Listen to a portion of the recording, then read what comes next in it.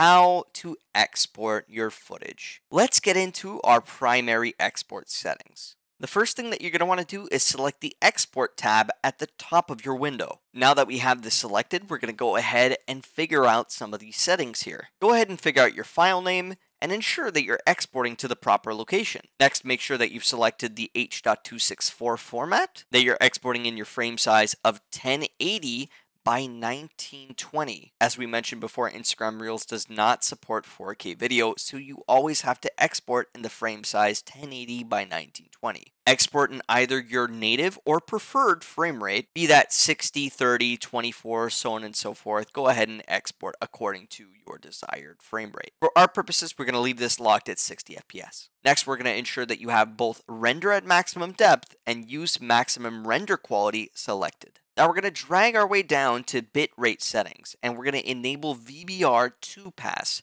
This is basically going to render your video 2 times and ensure that there's no graphics and ensure that there won't be any artifacting or visual glitches in the export. We also have target bitrate and maximum bitrate, which you could adjust depending on your situation. If you're exporting 4K footage at about 1080p, you could drag this down to decrease file size, but we like exporting our footage at a higher bitrate to basically guarantee that there is no visual artifacting or glitches throughout the export. Now let's head over to audio. Because we went through the process of ensuring that our audio had a nice pass and sounds adequate, we're also going to increase the bitrate settings from 320 to 512. Now, of course, because we went through the laboring process of creating specifically styled captions for this video, we want them to be enabled. So make sure they are. Go ahead and select enable for your captions and then select burn captions into video. If you don't do this, you'll find that your video exported without any captions. So always remember this one simple step. And from there, you could export natively from the Premiere Pro application, or you could send it to Adobe's Media Encoder. We opt into sending it to Media Encoder because it's just one separate application, and then we're able to continue editing on Premiere Pro without any interruptions. And that concludes VMasky Productions' How to 10x Your Reels Editing in Premiere Pro Video Companion.